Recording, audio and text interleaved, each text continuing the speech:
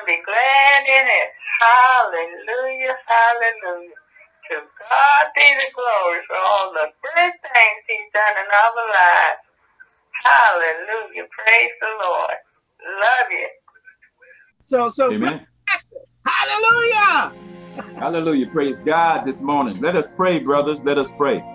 Father in heaven, Lord, we are excited to hear this morning. Yes. We're excited to hear about what you've got to give us through this conversation. Yes. We're excited because we know that throughout this day, you're going to speak to us in many different ways, dear Father. We know that you do that because we've experienced time and time again. And that's one of the reasons why we do come together in fellowship.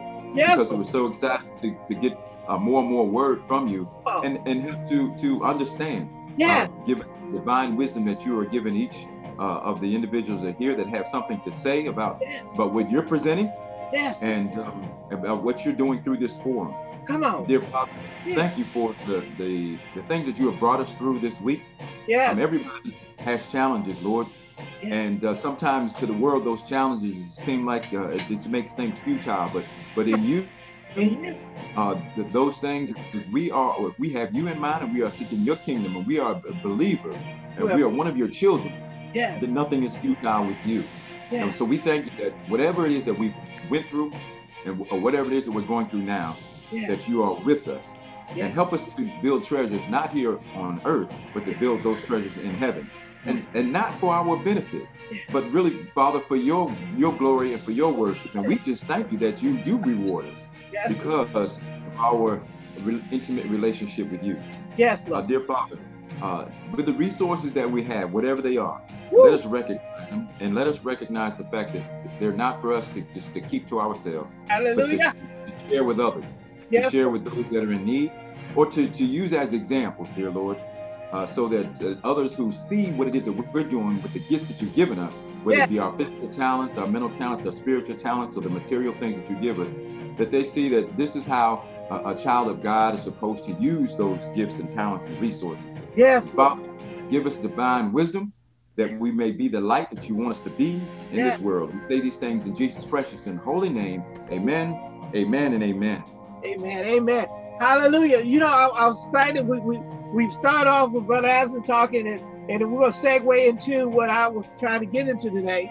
And matter of fact, it's easy to start off with some scriptures, then we can move forward. So what I'm going to do is have the anointed Brother Jackson to read the first two scriptures. Amen. Amen. All right.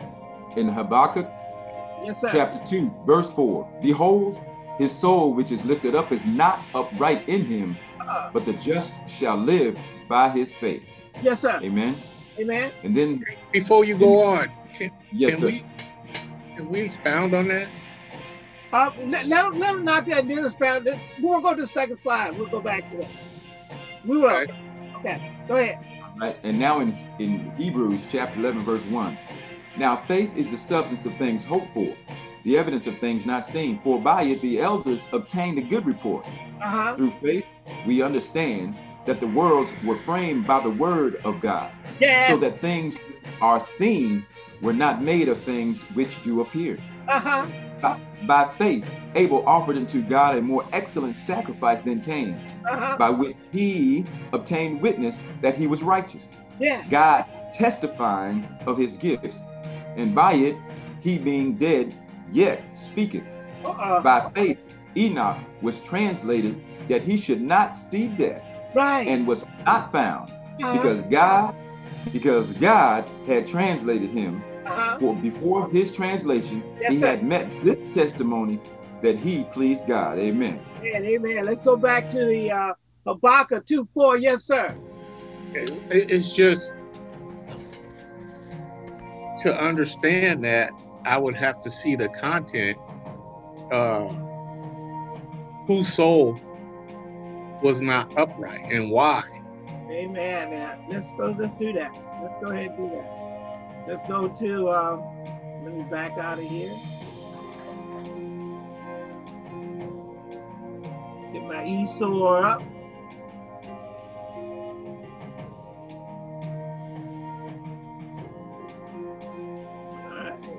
see here, Habakkuk 2. All right.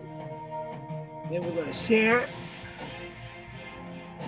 Where's my, open this up.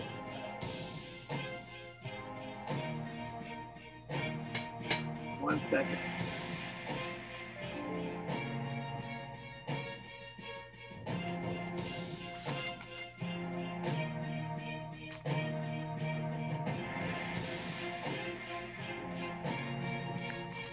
You see it? So go ahead and read it for us. Read as far as you feel you need to. I guess from 1 to 5. All right. I'll stand upon my watch and set me upon the tower, and will watch to see what he will say unto me, and what I shall answer when I'm reproved. And the Lord answered me and said, write the vision and make it plain upon tables, that he may run that readeth it. For the vision is yet for an appointed time, but at the end it shall speak and not lie. Though it tarry, wait for it, because it will surely come, it will not tarry. Behold, his soul which is lifted up is not upright in him, but the just shall live by faith. Yea also, because he transgresseth by wine, he is a proud man, neither keepeth at home, who enlargeth his desire as hell, and is as death, and cannot be steadfast, but gathered unto him all nations, and heapeth unto him all people. Let's go to 1, because I think you have to, like I said, who is that he? There you go. Let's try that. Okay, I guess it's Habakkuk complaining. Yeah. Oh, Well, Lord, the burden with Habakkuk, the prophet, did see, but he's talking about Israel. Uh-huh. All right, so let's read some of that. Just see where it's coming from. Okay, Habakkuk 1:2. O Lord, how long shall I cry, and thou wilt not hear?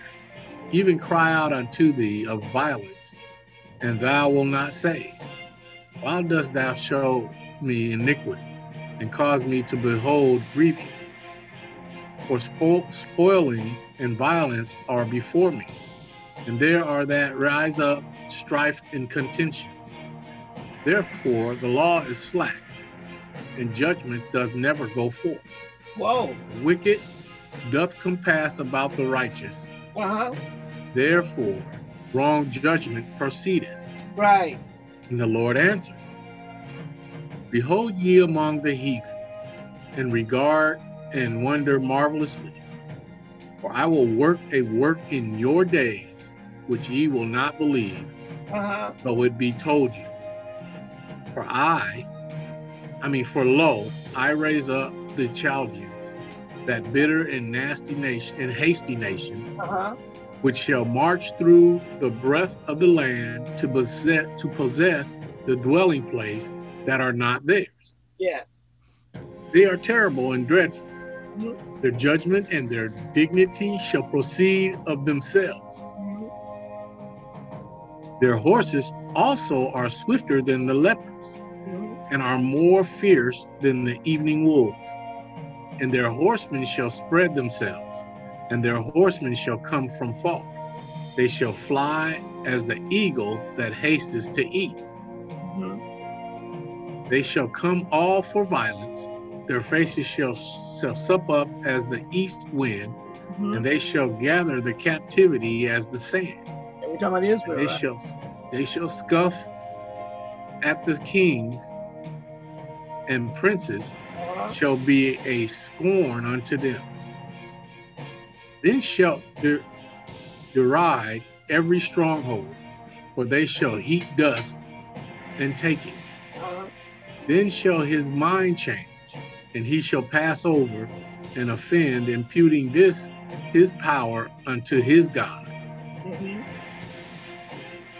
Habakkuk complaint. Art thou not from everlasting, O Lord my God, mine Holy One?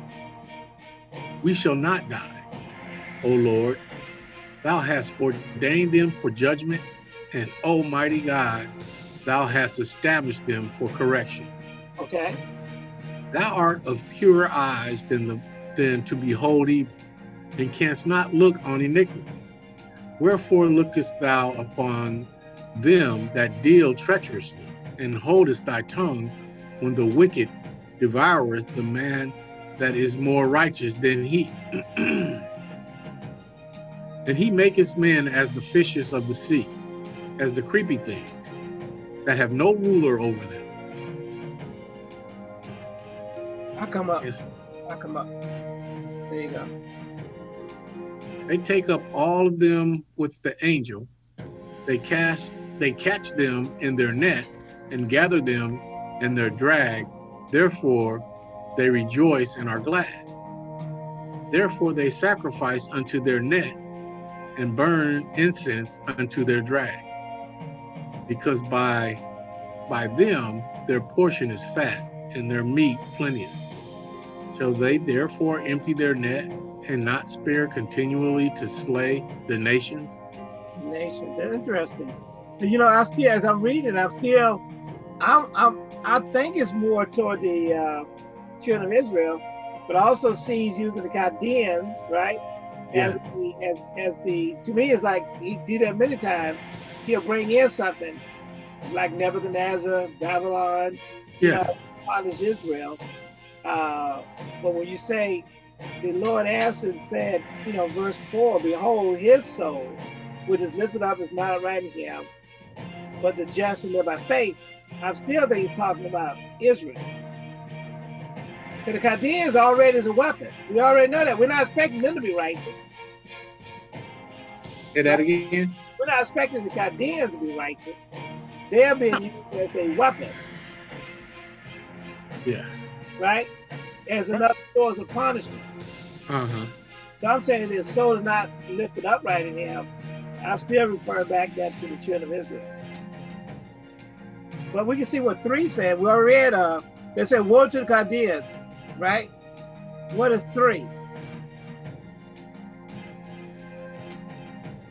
A prayer of Habakkuk, the prophet, upon Shiglonath. Is that an L? That's a S-H-I. G-I-O-N? Shigiono? O-T-A, yeah. Yeah. O Lord, I have heard thy speech and was afraid. O Lord, revive the work in the midst of the year. In the midst of the years make known, in wrath remember mercy.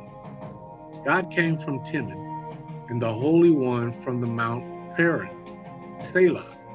His glory covered the heavens, and the earth was full of his praise. And his brightness was as the light. He had horns coming out of his hand, and there was the hiding of his power.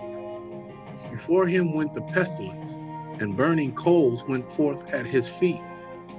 He stood and measured the earth. He beheld and drove asunder the nations, and the everlasting mountains were scattered. The perpetual hills did bow. His ways are everlasting. I saw the tents of Cushan in affliction, and the curtains of the land of Media did tremble.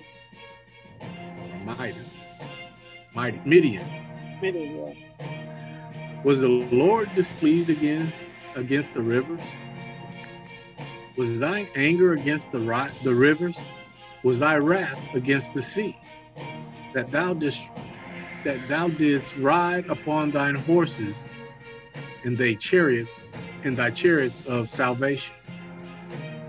Thy bow was made quite naked, according to the oath of the tribes, even thy word, Selah. Thou didst cleave the earth with rivers. The mountains saw thee, and they trembled. The overflow of the water passed by. The deep uttered his voice and lifted up his hands on high. The sun and moon stood still in their habitation. At the light of thine arrows they went, and at the shining of thy glittering spear, thou didst march through the land in indignation. Thou didst thresh the heathen in anger. Thou wentest forth at the salvation of thy people. Okay. Even for salvation with thine anointed. Thou woundest the head out of the house of the wicked by discovering the foundation unto the neck. Selah. Thou didst strike through with his staves the head of his village. They came out as a whirlwind to scatter me. Their rejoicing was as to devour the poor secretly. Thou didst walk through the sea with thine horses, through the heap of great waters. When I heard, my belly trembled, my lips quivered at the voice. Rottenness entered into my bones, and I trembled in myself, that I might rest in the day of trouble. He cometh up unto the people. He will invade them with his troops. Although the fig tree shall not blossom, during that time, neither shall fruit be in the vine. The labor of the olives shall fail, and the fields shall yield no meat. Flock shall be cut off from the fold, and there shall be no herd in the stalls. Yet I will rejoice in the Lord. Yes, sir. I will joy in the God of my salvation. Yes, sir. The Lord God is my strength. Yes. And he will make my feet like hinds' feet. And he will make me to walk upon mine high places. Yes. To the chief singer on my stringed instruments. Amen. You know, I was looking at that because I was just thinking about it, because those are favorite verses toward the end, isn't it? You know, about the hind feet and I rejoice. Yet we're gonna go through some things, but I'm gonna rejoice because God, He's still my salvation, right? So I can see the Chaldeans being used as instruments to come in and punish the children of Israel, whose souls are not lifted up right. Because we already know the Chaldeans are not. It's not even a question about them. But apparently they're coming in because of the injustice going on with the children of Israel, right? So that's what I said when he said, "My soul is not, his soul is not, lifted up." What he said, "Behold, his soul is lifted up. It's not upright in him, but the just." And see, matter of fact, even Habakkuk, he's been identifying himself as the just. Yeah. One of the just. Yet I'll rejoice. Despite all that's going on, I'm going to rejoice. Because I still got a Savior. I still have salvation. You know, so that was he was preaching about it. Now, one of the things is, I want to bring those scriptures in, is the fact is that I wanted, Elder and I talked about it Sunday, and I wanted to, Thursday, and I wanted to bring it up to you guys. The title that I put down here, let me put this to show the title.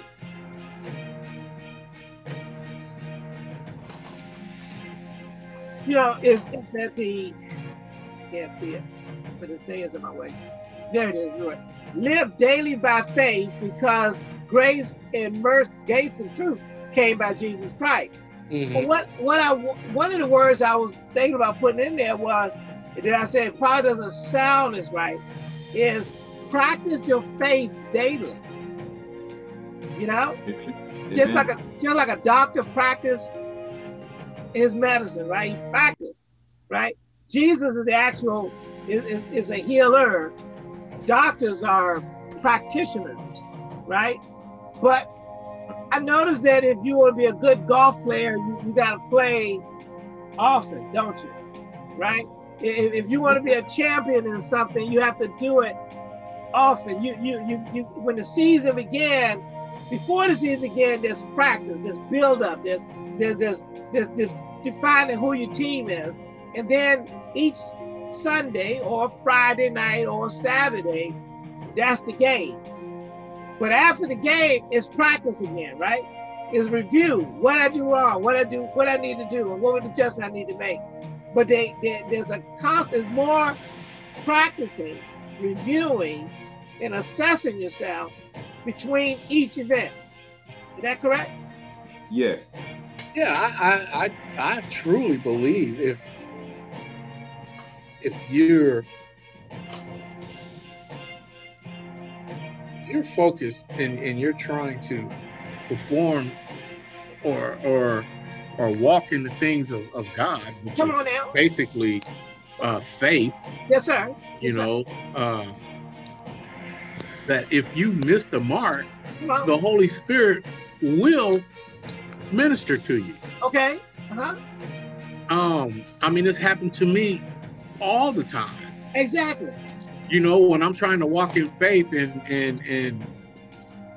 I either I don't listen and move forward, I still get instruction. You know, there's no condemnation there. There's just love. Yes, sir. You know, and then there's teaching. There's more detailed instructions for when this comes up again. Right. For me to actually walk in faith. Right. And to move in the things of God. Right. So you're right. It is a daily. Daily. Yes. It's I don't even want to call it a task. I just call it let's call it living. It's a way of life, right? Yeah, it's a way of life. It's no different than, okay, if you walk down the street and you stumble in a hole, you're not most likely you're not gonna stumble in that same hole again when you walk down that street. You should be assessed. So there is some knowledge gained in that process. Right. And I truly believe that that's how the things of God are. I mean, I read, and then I get an understanding, and then I try to walk in that as Christ walked in that. I mean, I'm always now I'm in a season to where I just speak to in the spiritual realm. I try to manifest as God did and as Christ did those things in the spiritual world into this physical world. I call those things that be not as though they were. And so I speak in that manner with an expectations of things to come. Okay. You know, and I try not to go back on what I say, because, you know, we tend to do that. Right. So I think we nullify those things we say when we don't stick with what we believe. Because can you truly believe if you go contrary to something? Like if I pray, you know, I believe I'm healed from this in Jesus' name, and then you come right back the next day, and if you feel something, then you pray about it, God heal me, then did you believe the first time? Come on, okay. You know what I'm saying? Right. So in my mind, when I speak a thing according to God's word, I have an expectation that it's already done. Right. And what I'm saying is that just like a professional practice, like you say, they'll practice in the rain, right? They'll practice in different conditions. They'll create different type of things just to perfect their skills, right? That's what you do when you go in the golf course. Not to say it's getting better, but you go there with the intent of trying to make it better, right?